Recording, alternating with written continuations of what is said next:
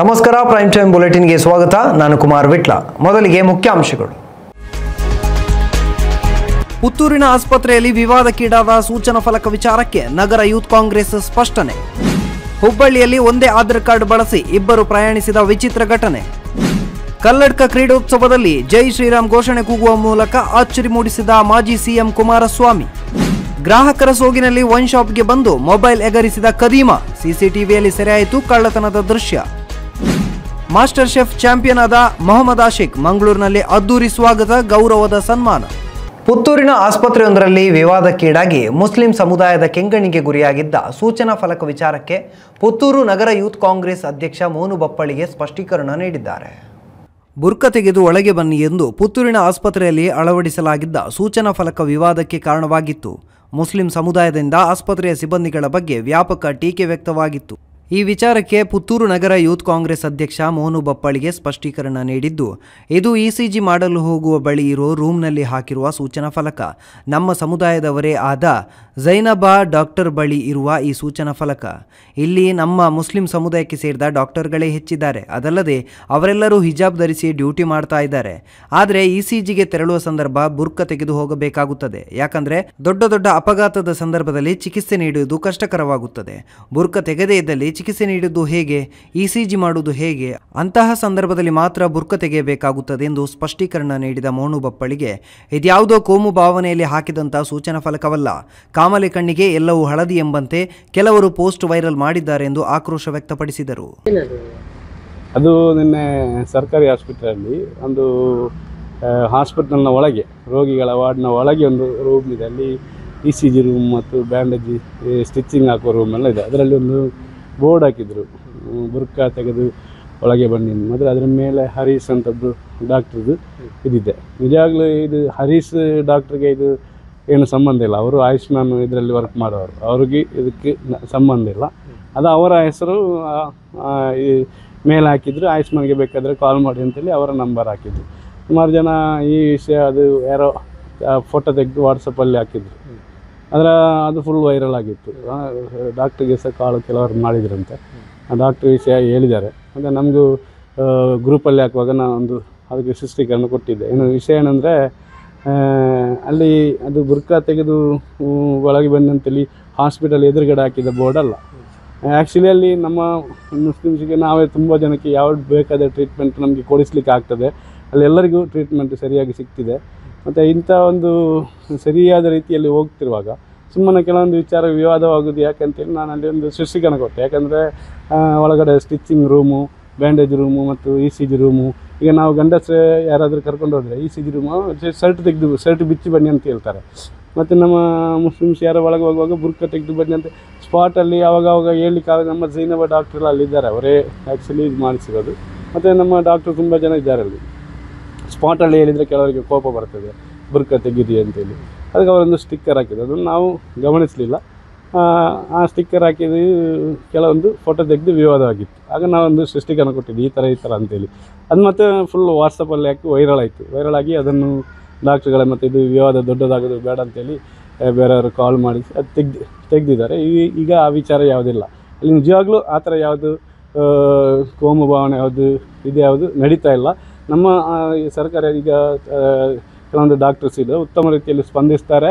ಯಾವುದೇ ಎಷ್ಟು ಗಂಟೆ ರಾತ್ರಿ ಹೋದರೂ ನಮಗೆ ಇದು ಬೇಕಾದ ರೀತಿಯ ರೆಸ್ಪಾನ್ಸ್ ಎಲ್ಲ ಕೊಡ್ತಾ ಇದ್ದಾರೆ. ಅದಕ್ಕೆ ಅದೊಂದು ಸುಮ್ಮನೆ ವಿವಾದ ಆಗೋದು ಬೇಡ ಅಂತೇಳಿ ನಾವು ಸೃಷ್ಟಿಕರಣ ಕೊಟ್ಟಿದ್ದೇವೆ. ನಮ್ಮ ಹೆಸರು ಮೋನು ಬಪ್ಪಳಿಗೆ ಅಂತ, ನಗರ ಅಧ್ಯಕ್ಷರು, ನಗರ ಯೂತ್ ಅಧ್ಯಕ್ಷರು, ಪುತ್ತೂರು ಟೌನ್ ಕಾಂಗ್ರೆಸ್, ಯೂತ್ ಕಾಂಗ್ರೆಸ್. ದುಡ್ಡು ಕೊಟ್ಟು ಪ್ರಯಾಣ ಮಾಡಲು ಹಿಂದೇಟು ಹಾಕುವ ಜನರಿಗೆ ಉಚಿತ ಪ್ರಯಾಣ ಮಾಡಲು ಸರ್ಕಾರ ಗ್ಯಾರಂಟಿ ಯೋಜನೆ ಜಾರಿಗೆ ತಂದಿದ್ರೂ ಕೂಡ ಒಂದೇ ಆಧಾರ್ ಕಾರ್ಡ್ನಲ್ಲಿ ಇಬ್ಬರು ಮಹಿಳೆಯರು ಪ್ರಯಾಣ ಮಾಡುವ ಮೂಲಕ ನಿರ್ವಾಹಕನ ಕೈಯಲ್ಲಿ ರೆಡ್ ಹ್ಯಾಂಡ್ ಆಗಿ ಸಿಕ್ಕಿಬಿದ್ದಿರುವ ಘಟನೆ ಹುಬ್ಬಳ್ಳಿಯಲ್ಲಿ ನಡೆದಿದೆ. ನೇಕಾರ ನಗರದಿಂದ ಕಿಮ್ಸ್ ಹೋಗುವ ಬಸ್ಸಿನಲ್ಲಿಯೇ ಒಂದೇ ನಂಬರಿನ 2 ಆಧಾರ್ ಕಾರ್ಡ್ ತೆಗೆದುಕೊಂಡು ಪ್ರಯಾಣ ಮಾಡುತ್ತಿರುವ ವಿಡಿಯೋ ಈಗ ವೈರಲ್ ಆಗಿದೆ. ಈ ಬಗ್ಗೆ ನಗರ ಸಾರಿಗೆ ಬಸ್ಸಿನ ನಿರ್ವಾಹಕ ತನ್ನ ಮೊಬೈಲ್ನಲ್ಲಿ ವಿಡಿಯೋ ಮಾಡಿ ಸಾಮಾಜಿಕ ಜಾಲತಾಣದಲ್ಲಿ ವೈರಲ್ ಮಾಡಿದ್ದಾರೆ. ಇನ್ನು ಶಕ್ತಿ ಯೋಜನೆ ಹೆಸರಿನಲ್ಲಿ ಉಚಿತ ಪ್ರಯಾಣ ನೀಡಿದ್ದರೂ ಒಂದೇ ನಂಬರಿನ 2 ಆಧಾರ್ ಕಾರ್ಡ್ ಅನ್ನು ತೆಗೆದುಕೊಂಡು ಓಡಾಡುವುದು ಎಷ್ಟರ ಮಟ್ಟಿಗೆ ಸರಿ ಎಂಬುದು ಸಾರ್ವಜನಿಕರ ಪ್ರಶ್ನೆಯಾಗಿದೆ.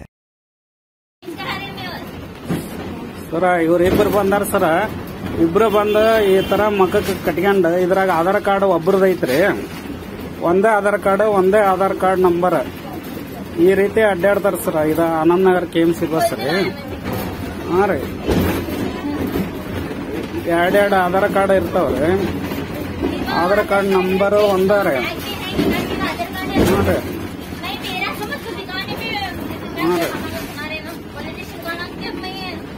ಈ ತರ ಮಾಡ್ತಾರ ಸರ್.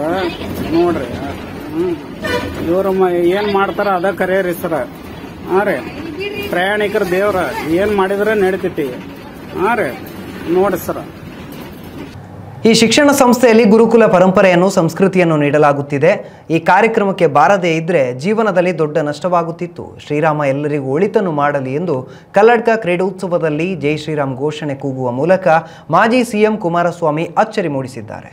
ಬಂಟ್ವಾಳದ ಕಲ್ಲಡ್ಕ ಶ್ರೀರಾಮ ವಿದ್ಯಾಕೇಂದ್ರದಲ್ಲಿ ಹೊನಲು ಬೆಳಕಿನ ಕ್ರೀಡೋತ್ಸವ ಕಾರ್ಯಕ್ರಮ ಅದ್ದೂರಿಯಾಗಿ ನಡೆದಿದ್ದು, ಕಾರ್ಯಕ್ರಮದಲ್ಲಿ ಮುಖ್ಯ ಅತಿಥಿಯಾಗಿ ಭಾಗವಹಿಸಿದ ಮಾಜಿ ಸಿಎಂ ಕುಮಾರಸ್ವಾಮಿ ಮಾತನಾಡಿ, ಈ ಶಿಕ್ಷಣ ಸಂಸ್ಥೆಯಲ್ಲಿ ಗುರುಕುಲ ಪರಂಪರೆಯನ್ನು ಸಂಸ್ಕೃತಿಗಳನ್ನು ನೀಡಲಾಗುತ್ತಿದೆ.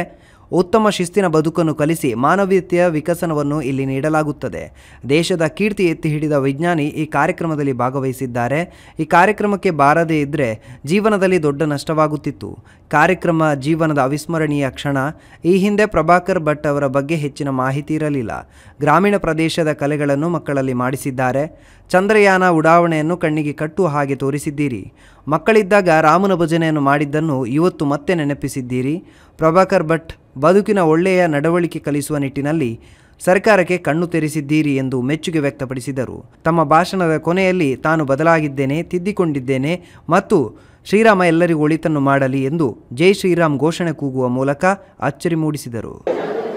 ಸರಿಸಮನಾಗಿ ಎಲ್ಲ ಮಕ್ಕಳಲ್ಲೂ ಒಂದು ಉತ್ತಮವಾದ ಬದುಕಿನ ಒಂದು ವಾತಾವರಣ ಇಲ್ಲಿದೆ ಅಂತಕ್ಕಂಥದ್ದು ನಾನು ಕಂಡಿದ್ದೆ. ಸರ್, RSS ಮೇಲಿನ ನಿಮ್ಮ ಅಭಿಪ್ರಾಯ ಏನು ಸರ್? RSSದು ಬೇರೆ, ಅವರ ಒಂದು ಕಾರ್ಯಕ್ರಮಗಳು ಒಂದು ರೀತಿ ಇರಬಹುದು, ನನ್ನ ಕಾರ್ಯಕ್ರಮವೂ ಒಂದು ರೀತಿ ಇದೆ. ಆದರೆ ದೇಶದ ಒಂದು ಅಭಿವೃದ್ಧಿಗೆ ಯಾವುದೇ ಸಂಘಟನೆಗಳು ಉತ್ತಮವಾದ ರೀತಿಯಲ್ಲಿ ಕೆಲಸಗಳನ್ನು ಮಾಡ್ತಕ್ಕಂಥ ನಿಟ್ಟಿನಲ್ಲಿ ಇವತ್ತು ದೇಶದ ಅಭಿವೃದ್ಧಿಗೆ ಎಲ್ಲರೂ ಕೈ ಜೋಡಿಸಬೇಕು ಅನ್ನೋದೇ ನನ್ನ ಅಭಿಪ್ರಾಯ. ಸರ್, ಈಗ ನೀವು ಭೇಟಿ ಕೊಟ್ಟಿದ್ದೀವಿ, ಪಕ್ಷದಲ್ಲಿ ಇದಕ್ಕೆ ಟೀಕೆ ಎಲ್ಲ ಬರ್ಬೋದು, ಏನೇನು ಭೇಟಿಗೆ ಪಕ್ಷದಲ್ಲಿ ಟೀಕೆ ಎಲ್ಲ ಬರ್ಬೋದು, ಏನೇನು ಈಗ ಸಾರ್ವಜನಿಕ ಜೀವನದಲ್ಲಿ ಇದೆಲ್ಲ ಸಾಮಾನ್ಯ. ಹಲವಾರು ಸಂದರ್ಭದಲ್ಲಿ ಹಲವಾರು ರೀತಿಯಲ್ಲಿ ಪ್ರತಿಕ್ರಿಯೆಗಳನ್ನು ಕೊಟ್ಟಿರ್ತೀವಿ. ಈಗ ನೀವು ಯಾವುದೇ ಒಂದು ವ್ಯಕ್ತಿಗಳನ್ನು ತಗೊಳ್ಳಿ, ರಾಜಕೀಯದಲ್ಲಿ ಯಾವ್ಯಾವ ಸಂದರ್ಭದಲ್ಲಿ ಯಾವ ರೀತಿ ಹೇಳಿಕೆ ಕೊಟ್ಟಿದ್ದಾರೆ ನನ್ನೊಬ್ಬಂದೇ ಅಲ್ಲ, ಎಲ್ಲ ರಾಜಕೀಯ ಪಕ್ಷಗಳು ಇರ್ತಕ್ಕಂಥವ್ರದ್ದು ಅದೇ ಒಂದು ರೀತಿಯ ಒಂದು ರಾಜಕೀಯದಲ್ಲಿ ನಡೆದಿರ್ತಕ್ಕಂಥ ಘಟನೆಗಳಿದೆ. ಟೀಕೆಗಳು ಸರ್ವೇ ಸಾಮಾನ್ಯ, ಅದು ಸಮಚಿತವಾಗಿ ತೆಗೆದುಕೋಬೇಕಾಗುತ್ತೆ. ತಪ್ಪು ಮಾಹಿತಿ ನೀಡಿದ್ರಂತ ಭಾಷಣದಲ್ಲಿ ಅದನ್ನೇ ಇಲ್ಲಿ ಶಿಕ್ಷಣ ಅವರ ಇಲ್ಲಿಯ ಒಂದು ಕೊಡುಗೆ ಏನಿದೆ ನನ್ನ ಗಮನಕ್ಕೆ ಇವತ್ತು ಬಂದಾಗಲೇ ಗೊತ್ತಾದಂಥದ್ದು. ಇಲ್ಲಿವರೆಗೆ ನನಗೆ ಇಲ್ಲಿಯ ಒಂದು ಅದು ಈ ಭಾಗದ ಬಡ ಮಕ್ಕಳಿಗೆ ಒಂದು ಕನ್ನಡದಲ್ಲೇ ಒಳ್ಳೆಯ ಒಂದು ಶಿಕ್ಷಣ ಕೊಡ್ತಕ್ಕಂಥ ಅವರ ಒಂದು ಕೊಡುಗೆ ಏನಿದೆ ನನಗೆ ಇಲ್ಲಿಯವರೆಗೆ ಯಾರು ಸರಿಯಾದ ರೀತಿಯಲ್ಲಿ ಮಾಹಿತಿಗಳು ಕೊಟ್ಟಿರಲಿಲ್ಲ. ಜೊತೆಗಿದ್ದವರು ಅಂದರೆ JDSನವರು ಅಥವಾ ಅವತ್ತು ಜೊತೆಗಿದ್ದ ಕಾಂಗ್ರೆಸ್ ಜನರಲ್ಲಿ ಎಲ್ಲ ಪಕ್ಷದವರು ಇರ್ತಾರೆ, ವಿಶೇಷವಾಗಿ ಕಾಂಗ್ರೆಸ್ ಪಕ್ಷದವರು ಇರ್ತಾರಲ್ವ. ಕಾಂಗ್ರೆಸ್ ಪಕ್ಷ ಒಂದೇ ಅಲ್ಲ, ಒಂದು ಹಲವಾರು ರೀತಿಯಲ್ಲಿ ತಪ್ಪು ಮಾಹಿತಿಗಳು ಕೊಡ್ತಕ್ಕಂಥದ್ದೇನಿದೆ ಅದು ನನಗಿವತ್ತು ಆ ಇದ್ದಂಥ ಇಲ್ಲಿ ಬಂದು ನೋಡಿದಾಗ ಅದು ತಪ್ಪು ಮಾಹಿತಿಗಳು ಅಂತಕ್ಕಂಥದ್ದು ಅನಿಸಿಕೆ. ಗ್ರಾಹಕರ ಸೋಗಿನಲ್ಲಿ ವೈನ್ ಶಾಪ್ಗೆ ಬಂದ ಕಳ್ಳನೊಬ್ಬ ಅಲ್ಲಿದ್ದ ಮೊಬೈಲನ್ನು ಎಗರಿಸಿದ ಘಟನೆ ಬಂಟ್ವಾಳ ತಾಲೂಕಿನ ವಿಟ್ಲದಲ್ಲಿ ನಡೆದಿದೆ. ವಿಟ್ಲ ಖಾಸಗಿ ಬಸ್ ನಿಲ್ದಾಣದ ಬಳಿ ಇರುವ ಶ್ರೀರಾಮ ವೈನ್ ಶಾಪ್ನಲ್ಲಿ ಈ ಘಟನೆ ನಡೆದಿದ್ದು, ಮೊದಲಿಗೆ ಗ್ರಾಹಕರಂತೆ ಬಂದು ಮದ್ಯ ಖರೀದಿಗೆ ಆರ್ಡರ್ ಮಾಡಿ ಟೇಬಲ್ನಲ್ಲಿದ್ದ ಮೊಬೈಲನ್ನು ಕಳ್ಳ ಎಗರಿಸಿದ್ದಾನೆ. ವೈನ್ ಶಾಪ್ನಲ್ಲಿರುವ ರಾಜೇಶ್ ಎಂಬುವರ ಮೊಬೈಲ್ ಇದಾಗಿದೆ. ಮೊಬೈಲ್ ಕಳ್ಳತನದ ದೃಶ್ಯ ಸಿಸಿಟಿವಿಯಲ್ಲಿ ಸೆರೆಯಾಗಿದೆ. ಇನ್ನು ಈ ಬಗ್ಗೆ ವಿಟ್ಲ ಪೊಲೀಸ್ ಠಾಣೆಯಲ್ಲಿ ಪ್ರಕರಣ ದಾಖಲಾಗಿದೆ.